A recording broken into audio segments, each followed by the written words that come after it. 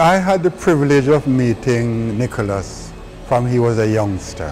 I was able to work with him through national championships where he won, traveled with him to the Caribbean Games where he was voted best boxer on 2 different occasions.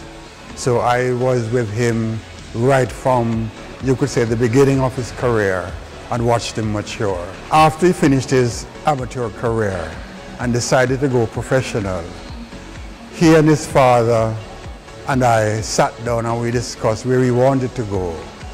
They said they had some contact, but they didn't have anything specific.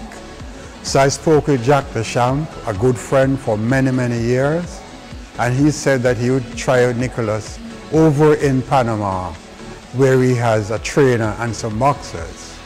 So he decided to take Nicholas for 2 weeks to go to his trainer, Celso Chavez, in Panama, so that Chavez could take a good look at him and give an assessment. And within 1 week he called me back and he said, "Leroy, my trainer is very impressed and we are going to keep this youngster." So what they did is that they made him fight a couple of amateur bouts, and then they said, "Look, it is time to go pro." And they nurtured his career, got good fights for him, gave him good coaching.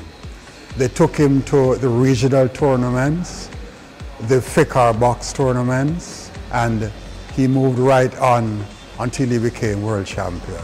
In Jamaica, the sporting administrators, we are a voluntary bunch. And where we get our payback is when we see athletes like Nicholas Walters achieving the heights that they do.